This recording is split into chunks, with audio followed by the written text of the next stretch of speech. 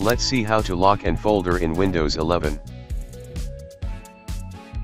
You need to create a system unlock file. Now go to text document.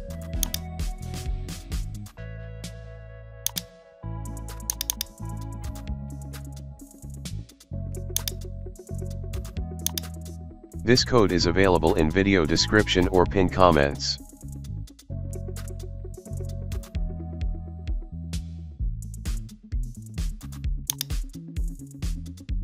Now you can change your password name.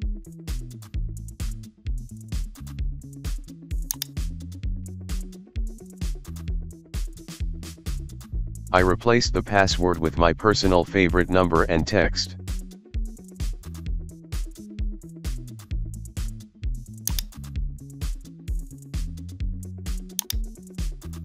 Now we can save this document as lock.bat extension.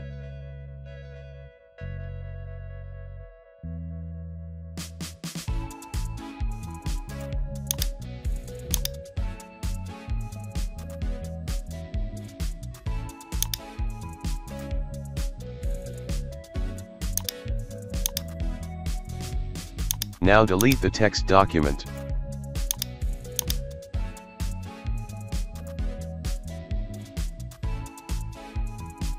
Now double-click on the system lock file, then a private folder is created automatically. Now you need to move your folder or any document to private folder. Now double-click on the lock file.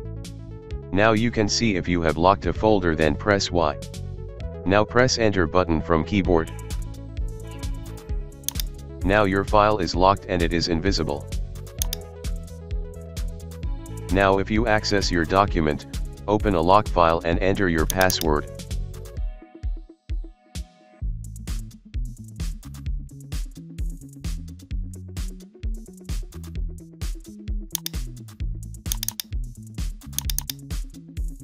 Thanks for watching. If you like my video, please subscribe and share.